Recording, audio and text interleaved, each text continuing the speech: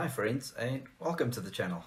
Today we are going to have a little bit of fun with Mini and Sparky.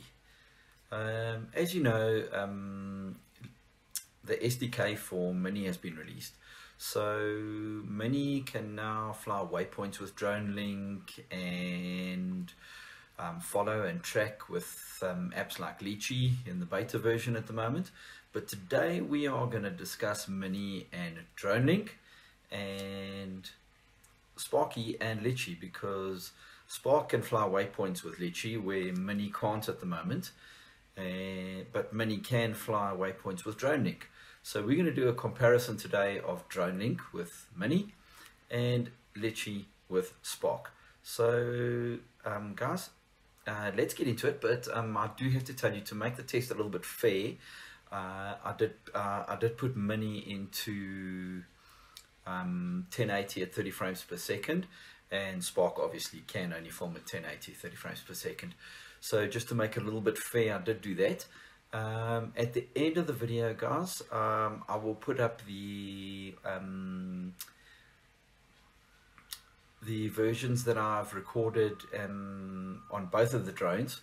Just clips of both of the drones, but I've slowed it down to 80% to get it down to 24 frames per second for you. So that makes it a lot smoother, which is a lot nicer. And then you guys can see for yourselves what the difference is between the two. And I have put basically a mark of which is Spark's and which is Mini's videos. So guys, without further ado, let's actually get into the actual applications, Litchi and Dronelink. And I think we'll start with Spark first, and then we'll take it from there, and we'll get into Dronelink with Mini after that. And then after that, we'll show you nice footage from both of the drones. So enjoy it, guys. And if you like content like this, by the way, don't forget to hit the like button, subscribe, and if you don't like it, tell me why, and tell me what I can do to better it for you. And like always, guys, enjoy, and we'll chat to you now.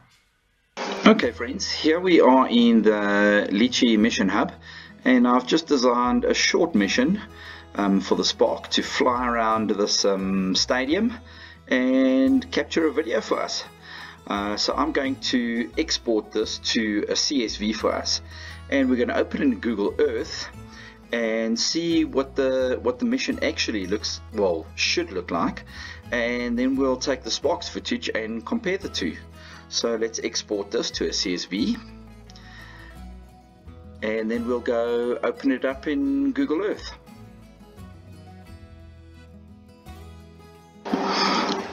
Okay friends, we've now opened the CSV in Google Earth, and if we click on the Boksburg Stadium, which is what I've named the mission, and we go click on the virtual mission, this mission should start playing for us, and this is what the actual mission should look like.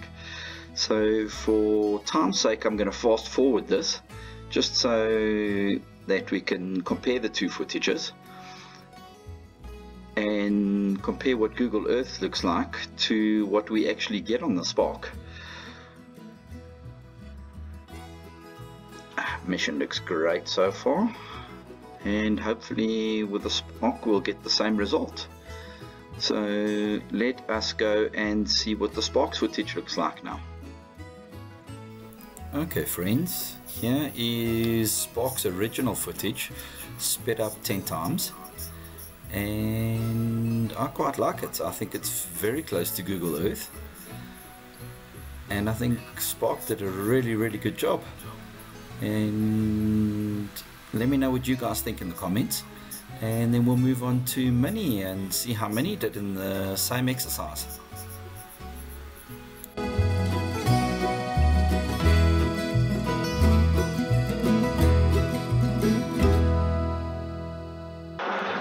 Okay friends, here we are in the Dronelink website, and I've tried to design a very similar mission to what Spark had for Mini. And if we now go and have a look at the mission preview, we can actually export that to Google Earth as well, and then we can have a look in Google Earth what that looks like. And then we'll also do the same exercise we did with the Spark and compare the footage from Google Earth to what we get in the actual footage from Mini. Okay, so that is now exported, and we will go open that up in Google Earth.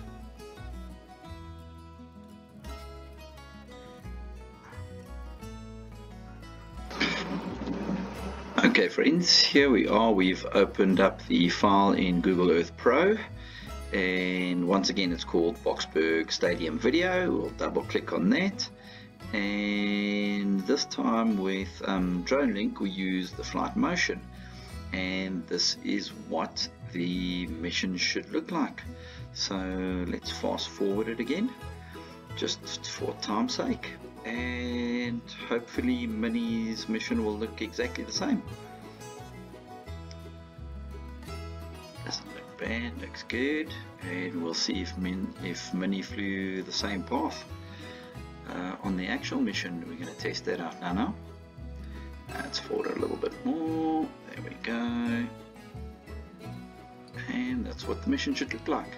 Great, let's go and see what Mini's actual footage looks like.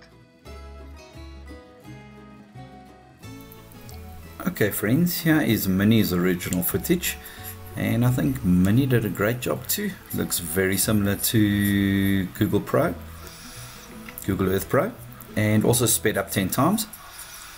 Let me know what you think in the comments, guys, and we'll take it from there.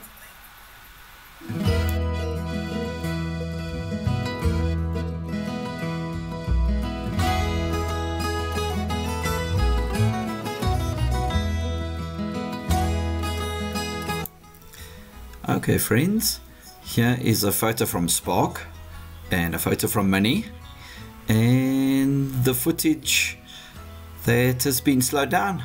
So I hope you enjoy it, and chat soon. Bye for now.